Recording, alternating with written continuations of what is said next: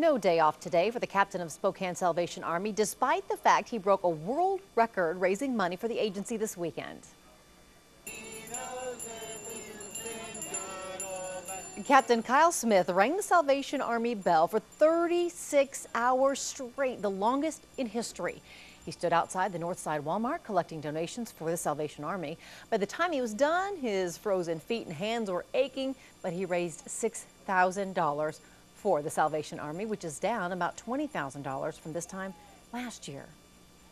I thought, you know what? Why not? And you know, my kiddos are down because of the weather, and I thought we need to draw attention to it. We want to raise the money to help the people of Spokane, and maybe this is a good way to give it a go. So a little bit of pain for me, but it's worth it. Captain Kyle said his #1 goal when he was done was to go home, soak in the tub, and ease his feet. He shattered the former record of 31 hours set just last month.